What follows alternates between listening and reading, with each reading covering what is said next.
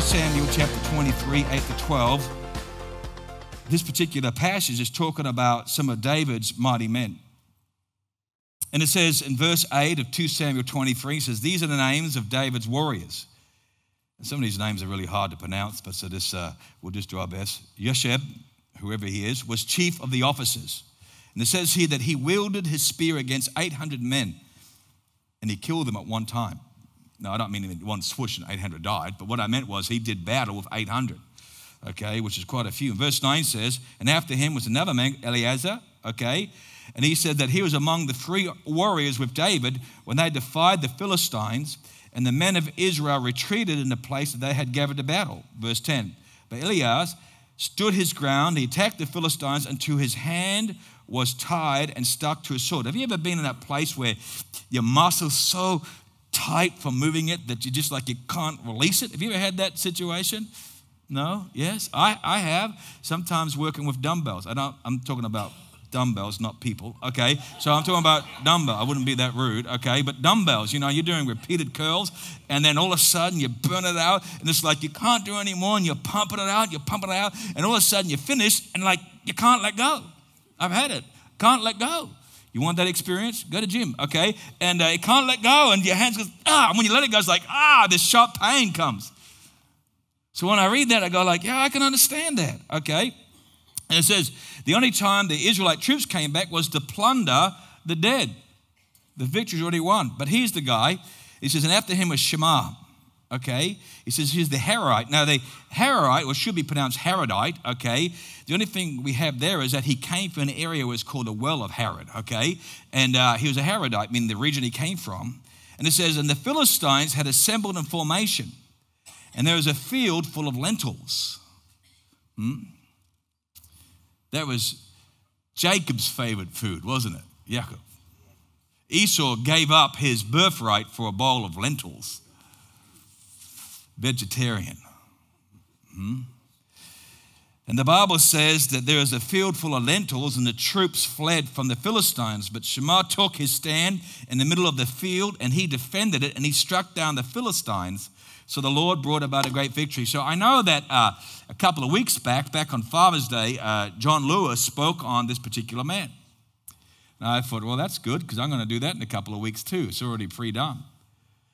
Some things might be similar, but some things might be a little bit different because it's great having different teachers who take different angles in the area. But I love the idea how the prophet Samuel, who lived in the time of King David and King Saul, described the unique individuals who came to David's side and created a fierce alliance with him. What one can do is great. What two can do is mighty. What three can do is even greater.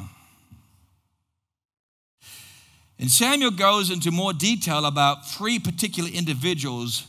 With each one, he tells a story that serves as a resume for the leadership. Now, we realize that here, the prophet Samuel didn't really write this because he's already dead.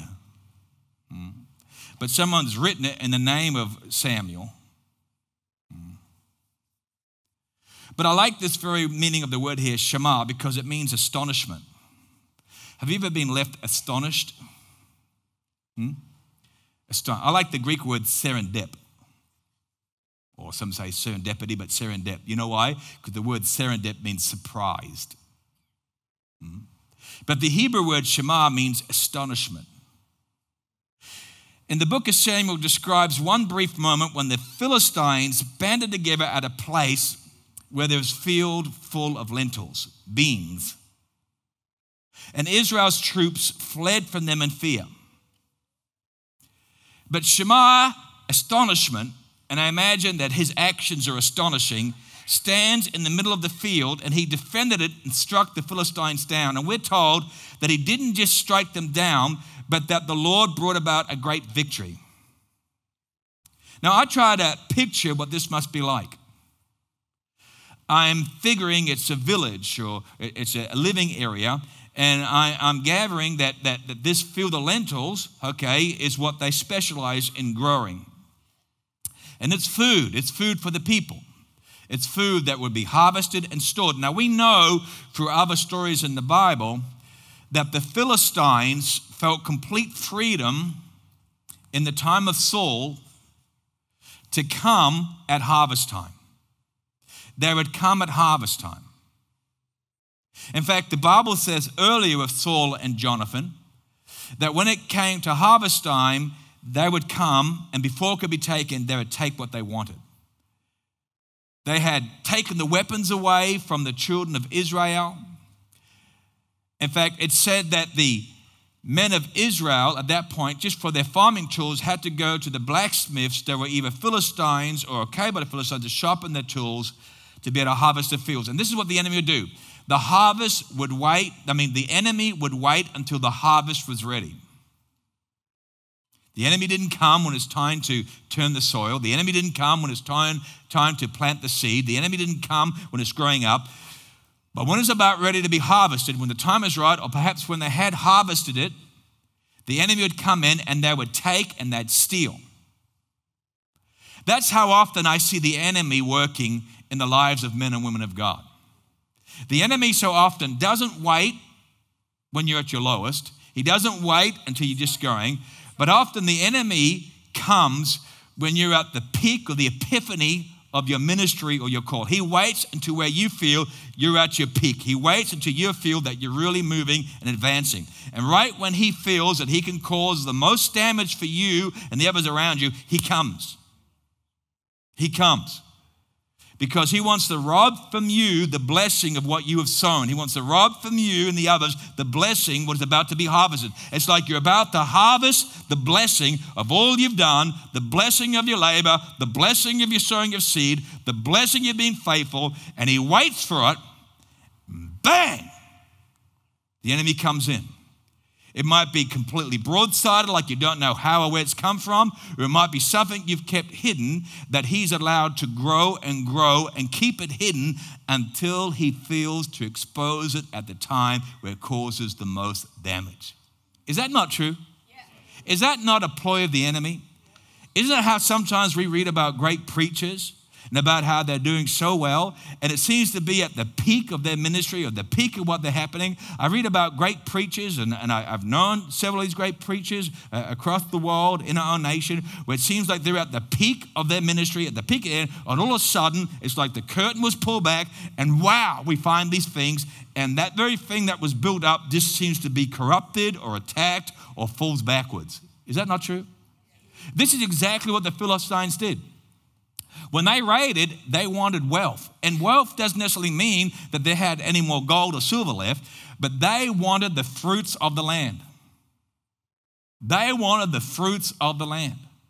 Now, there's something about God's hand on that nation of Israel. You know, back in about after World War I, around about 1917, 1920, 1925, Jewish people from all over Europe started coming back towards Israel. It wasn't called Israel, but towards Palestine. Now, all it was in that time in history was desert, just desert. It was barren and arid. And the Arabs who had taken possession of it, really, they had nothing to show. There was nothing there. It was arid and done. In fact, history tells us that even when they came back, the original Palestinians there who originally come back from Egypt, weren't offended. They're like, well, see what you can do with the dirt. See what you can do. We can't do anything. See what you can do. Now, the majority of the Jews who came back went to America. In just a matter of 1-2 years, there's over 2 million Jews who went to the United States. And that was because of the persecution in Europe. Prior to World War I, Europe had the biggest population of Jews in the world. But because all of the nations, just about all of the nations in Europe, all of a sudden rose up against Jews. This is before Adolf Hitler rose up against Jews and began to expel them or make it hard for them. They began to scatter. A majority, of course, went to America because the doors were opened. But then another group of people went into the Palestinian land hoping to reclaim it. Today, Israel is the biggest population of Jews, and the United States is the second biggest population of Jews. But if you do your homework prior to World War I, you'll find out there were millions and millions who lived across the Europe continent. Back to the point. If you went to Israel today, and after it was formally brought back as a nation in 1948, and they took the name Israel, And if you see through agriculture, and if you could see today how they have brought what was desert into flourishing fields and forests and reclaimed. In fact, the Middle East is in shock and awe and disbelief, so much so they said, we want it back. We want it back. What they couldn't turn and couldn't do, they did. But I don't believe they themselves did it, but I believe it was God. When I've been to Israel a couple of times at Sandra, I'm not so much into the sight stuff. I'm the worst person to be with. But I like being in the hub of Jerusalem. And they have like a marketplace, isn't that right? And the whole idea is not the fridges they have are only little fridges, because every day you go to market, get the meat you need for that day, you get the food. Not like buy bulk. It was like just what you need, just what you need. And Sarah and I would love it because I've never seen almonds as big as you find in Jerusalem. They're the biggest almonds. I mean, the fruit. I think I got intoxicated on the fruit because they had fruit that I love, okay? And what's that crunchy one we like? Oh, persimmons. We love persimmons. And I was buying kilos and kilos of persimmons. I was eating probably 8 persimmons a day while I was there, okay? And I just go out, get fresh, come back, go out. They're so good that they'd give me a baker's dozen. You know what it is? They'd give me 13 instead of 12, okay? And it's so good. And I said, my goodness, you would never know that a nation that was just arid desert could be so prosperous. And what I'm trying to tell you is going back in time, God's hand was there. And the enemy knew it, and the Philistines knew it, and the Philistines knew that at harvest time, it was the time to attack. At harvest time, it was the time to rise up. And I could imagine on the fields, and I can imagine that they would have seen the Philistine army coming towards this village or this township. We know Bethlehem was known because of what? Its grain and its flour, the bread. But we know that here where Shamar is, okay, it has to do with lentils. And the enemy is coming in. They've lined up. They're all in line. And the Bible says they're in position. They're lined up. And it says that the men of that town saw it. But the men of that town decided, we're going to flee. We're not going to stand our ground. But I love so much Shamar here because, running in fear is not a solution to your problem. See, we live in a society today where we tend to run. When we're faced with confrontation, we run. When we're faced with a problem, we run. When we're faced with something that's difficult, we run. When we're faced with something that's awkward, we run. We're like a dog with the tail between our legs. Okay, we run. But there's this one person that says, I'm tired of running. Because running makes us weaker and it makes our opposition stronger. Running makes us weaker and it makes the opposition stronger. And you want to know something? If you want to get stronger in your faith, you want to get stronger in your Lord, stop running from opposition. Stop running from challenges. Stop running from the things that confront you and say, I'm going to have to take a stand. Well, what if I failed, Pastor? Then take a stand and say, no more. It's not going to be something that holds me captive. No more. I'm going to take a stand. And this is who Shamar is to me. He's the one person that stands between two armies. What do you mean two armies? Was it two? Well, yeah, there is the enemy, the Philistines, but there's also his own army, the Israelites, who are running away. He was one man that stood between two armies. One army that said, we'll run, and the other army says, we'll take. And he stood between them.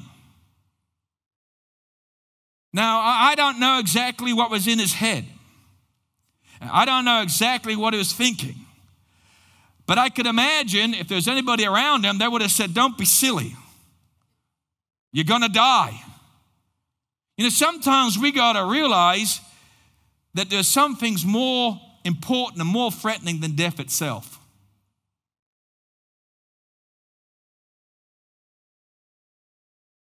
There's something more threatening and more intimidating than death itself. Now, I'm a bit weird if you don't know that already, okay? But I am weird with a capital W, okay? And I say this, if you know me closely, you would have heard me say this. I say, God, when I die, I want to die well. When I die, my wife's smiling and nodding her head. And I say, God, when I die, I want to die well. I want to die good. Someone said to me, what does that mean, die good? I said, I want to die with purpose. I want to die well. I want to die well. I want my life to sum up with meaning. I want my life to have purpose. I want it to speak kingdom to the very moment I die. With the very last breath that comes out of this body and goes back to decay, to its original corruptible thing, I want it to speak kingdom.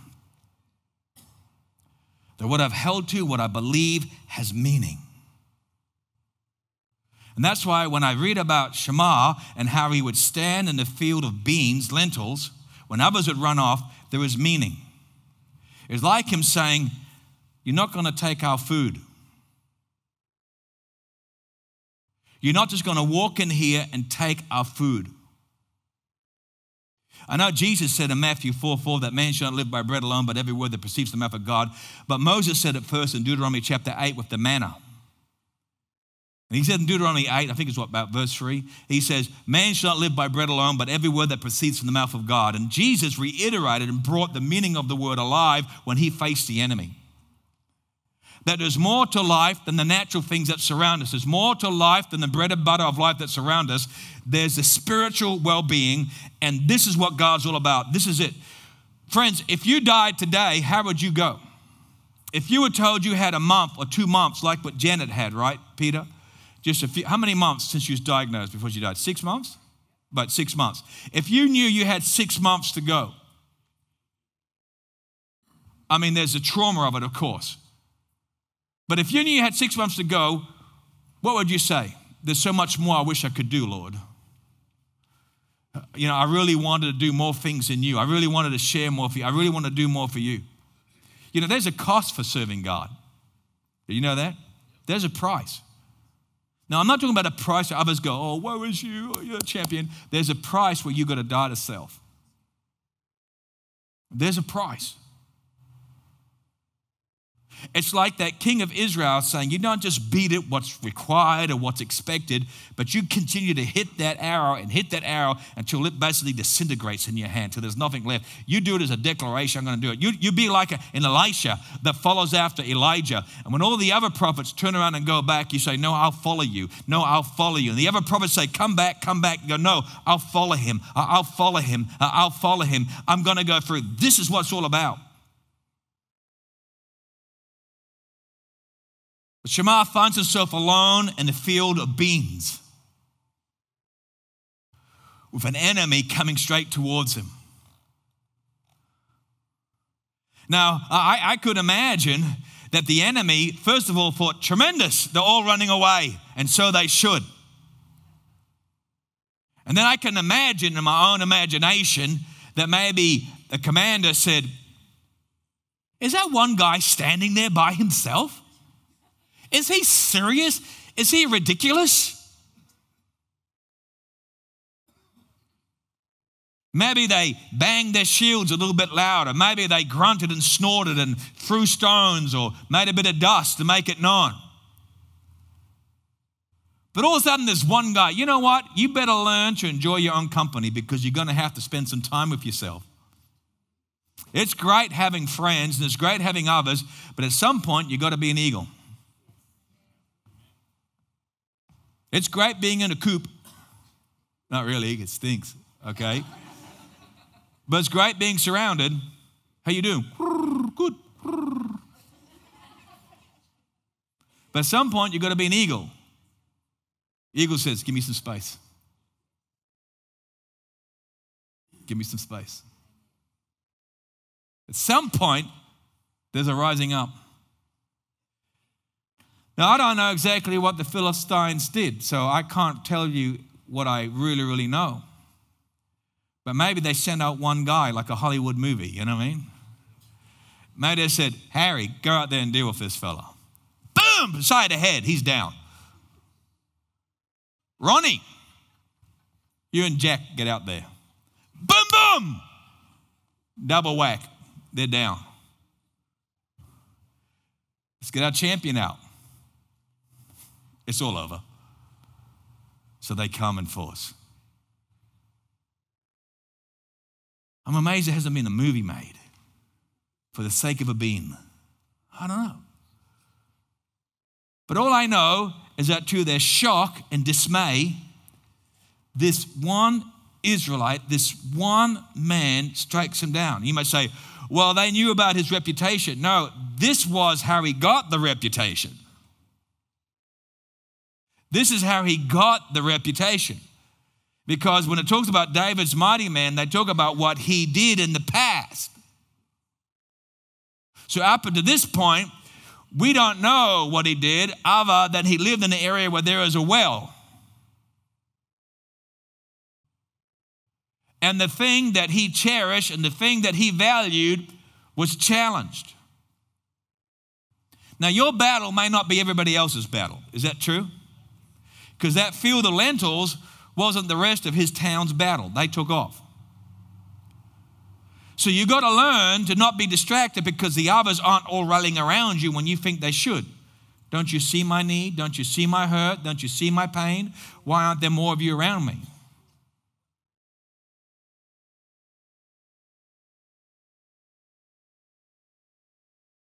Now, I have a wife who's a prayer warrior, and I thank God for the prayer chain and the intercessors. And don't be fooled, I'll call on them to pray for certain areas and things. But I'm going to tell you something. If I can't get them or get her, I have an intercessor that puts all other intercessors to shame. And you want to know the good news? So do you. Because my Bible says that when Jesus died and rose again, he didn't come back and live in your heart. Jesus is not living in your heart. He is seated at the right hand of the Father making intercession. Well, who's in my heart? The Spirit of God.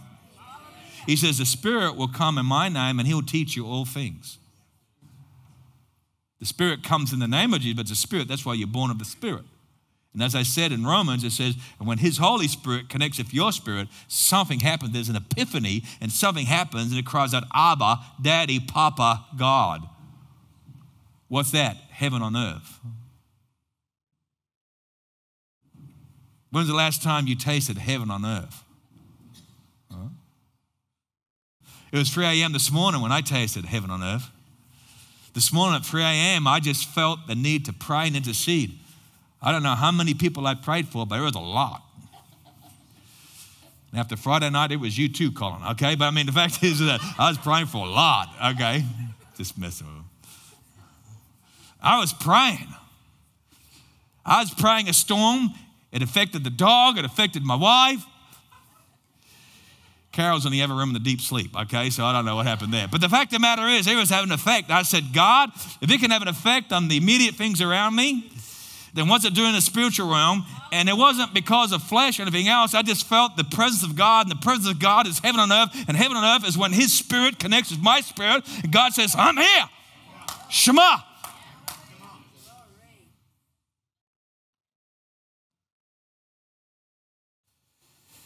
And they're in shock. They're in disbelief. Who could know the mind of one man? Who could know the mind of one woman? Who could know the mind of one senior? Who could know the mind of one youth or one child or one young adult? How can we call their action anything but madness sometimes? How could a person have such little value for their own life that they would choose a battle that in natural circumstances they cannot win? Nobody would have scorned them for running because everybody else did. And that's why when one person stands up in faith, when one person stands on the promise of God, they stand out. The first thing is others want to pull them back down to their level, and then if they can't, they just leave them alone. And as long as you learn to realize that your own company can be good company, you're going to be okay. Because people like Shema create a problem for the rest of us. And we need people to create a problem for the rest of us. Because when we don't stand up, we're living a life less value than it should be.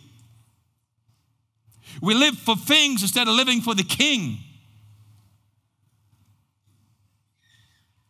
I'm telling you something. It's hard to tell the story as you sit around the fireplace and explain that you had no option but to run. when what your child wants to hear is that you said, but I stood. It's like when Winston Churchill during World War II had to battle with the German army and the Luftwaffe, the Air Force that would bomb London and England, and how in Northumberland there was a big coal strike because they wanted more. And it was huge, and they needed the coal of Northumberland. So Winston Churchill went to Northumberland, and the protest was hundreds, if not thousands. And he had like a little temporary stage or a box set up, no higher than this, so he could walk up to it. And he was wearing his big overcoat. It was cold, and he's wearing his hat that he'd wear, that unique hat. And really, he had a big stogie, a big cigar, if you could imagine Churchill. I can. And he kind of had his arm folded like this as he would. And he had this big cigar as he did. And as he stood there, the striking coal miners just began to yell and yell and yell and yell and yell. 30 minutes, 40 minutes, an hour. And he just stood there. And as he stood there, he just drew on his cigar and let them yell. Because he knew finally in that cold air, the voices would get hoarse. And they did. It was no good competing against the yelling. It was no good competing against the screaming. He just waited. And he bided his time. He had this way of sort of arching himself and just standing there. And when they finished, or the voice went down, he took a big draw from his cigar. He leaned in the microphone and he spoke just a few words. He said, after this war, and after we have defeated this evil man from Germany who wanted to take our land, our families, our wealth, our freedom, after this war, he said, you'll be sitting around your dinner tables as grandparents. And your grandchildren will be around there, and they'll say, Granddad, Poppy, Pops, we heard about this evil man called Adolf Hitler. The crowd is listening to him. And he said, and they'll say to you, Granddad, what did you do during that great war? He just had this ability to stop, pregnant pause as we call it. He stopped, took another big draw, blew out the smoke. The crowd is riveted now. No one's moving, no one's speaking. And he leans forward again and he says, they might say, Granddad, were you one of those heroes in the air that repelled the Luftwaffe? And you'll say, no, as he did. Took another draw. Granddad, were you one of those brave Navy men that defended our shores and our trade against the U-boats and against Hitler's warships? And he leans forward and he says, and you'll say, no. Takes another draw. Granddad, were you one of those heroic men that fought in the fields, hand to hand, defending our beaches, defending the lands of our allies? Granddad, were you one of those men? And he leans forward and he goes, no. And he says, I will say, but Granddad, what did you do when this evil came to our shores? Took another big draw again. I'm not endorsing cigarettes, by the way. Took another big draw. And leaned forward, he says, grandson, granddaughter, I went on strike. And he walked off the stage. It's a true story. Could have heard a pin drop. Then all of a sudden there's a shuffling. Turned around, put on the hats, picked up the tools, went back to the mines.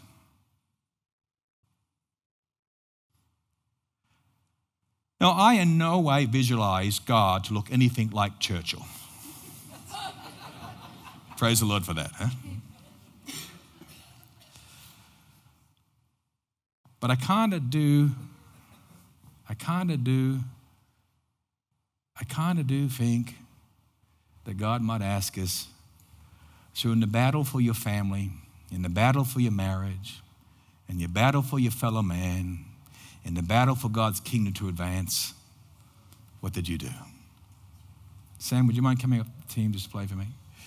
Did you do intercession and prayer?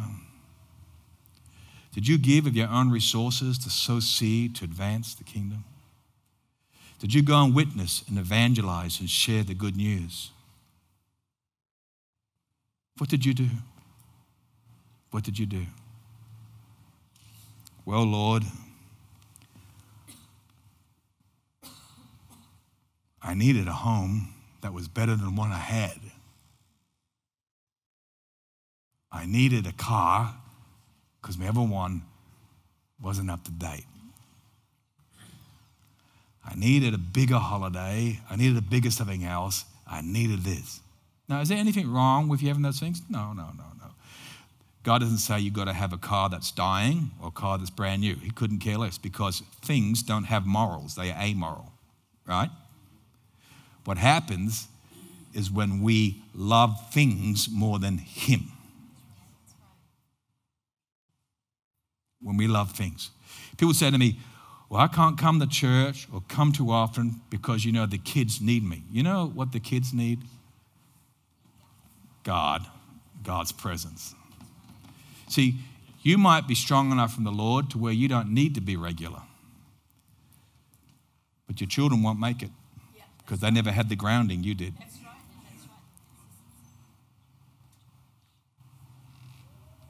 I love how, and it's not just Joe and Jess, not just them, but I'm saying I love how Joe and Jess, and I haven't talked to them about this, I love how Joe and Jess has said that our baby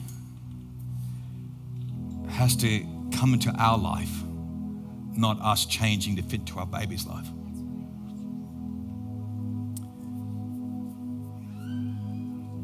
That's how it used to be. When we had prayer meetings, I was young. You remember those days? And you were in America, right?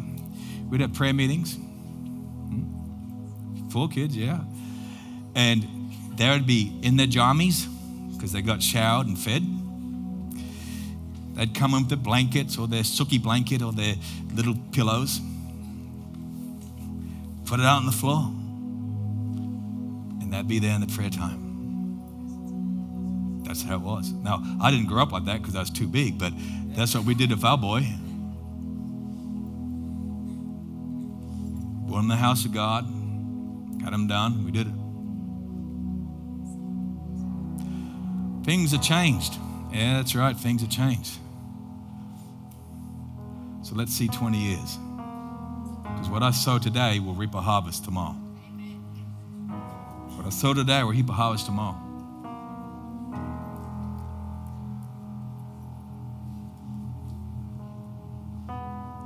My number one theme in my life is discipleship. You know who my number one disciple was? My own son. My own son. Number one disciple. Now he's responsible for his disciple. My number one disciple is my son. I remember the sports. Dad, I want to play soccer. I'm with you, son. I'm with you. We're going to play the Christian league, but they're not as good as the other league. I said, the good is not the league. The good is what God does in you. 7 years we played that soccer league. Christian. Well, I didn't. From 10 to 17. And he reached every epiphany of that league. And he'd always say to me, but Dad, it's not FIFA. That's what it was. It's not FIFA. I said, son, I don't care. It's who you are. And he'd finished his season and he'd reached the epiphany of it all. He had, his club, it was in the area, had won their championship and their group, what do you call it? He had played the district. His district had won that. He was picked for the state. He'd come into that area. They'd drawn with Western Australia, I think it was, in that area. So it wasn't beaten, okay, but drawn. And then he was picked in the Australian team, okay, for the under-17s, or it was there. It was an honorary thing, but picked in that team. And he reached the epiphany of everything in his area. And instead of him being on like a, wow, he was like, ugh, because he knew it was over. I go, what's wrong? He goes, if only I had played FIFA. And I said, God is bigger than FIFA. So we went to America. In one particular church, there's an Englishman at this church, an older man, and he had played soccer, professional soccer. And I don't know how it happened. The pastor of the church had told him. And he went home and brought back one of his jerseys for Josiah. And he said, I don't remember the word exactly because it was between Josiah and him, but it was something like, you know, God's got his hand on you. He'll take every, it was something unusual. Let's just encourage him, you know what I mean? And he's encouraged. And when we got home, I remember we going through all the voice. In those days, you had voice messages on your phone, right? You know, home phone, okay? Today it's mobile. Home phone. And there was a message, and it was like a scout sort of person, not Boy Scouts, but, you know, for soccer, okay? Or football, what they call it, okay? And he said, we want you to try out for one of the Queensland state clubs, because they're the feeder clubs for the national one. And he was like, what do I do? And I said, well, you know, you wanted to try out. So I think it was 8 or 12 weeks. I can't remember exactly. It could be 8, could be 12. He had to go each time and try out to see how he went. Now, if I am correct, I could be wrong, he was the only one that came from the Christian league. Everybody else came from clubs that were known, okay? But he went in there and he competed, he tried. And we said it's in the heart. He's 18 years of age now. It's in the heart. It's God's anointing. And at the end of it, after the 80, it came down to 2 lists.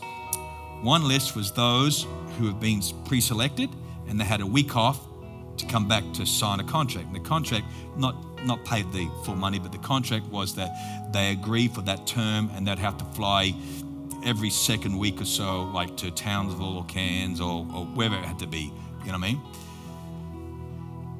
And he had to sign this contract. And then from there was a chance when you get caught, if you're good enough, caught onto the National League. Does that sort of make sense?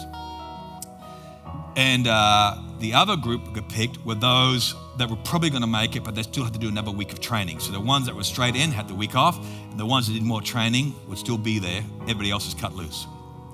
He was on the first list. He said to me, Dad, I've got the week off. I said, you have. He says, what's your advice? I said, I've got none.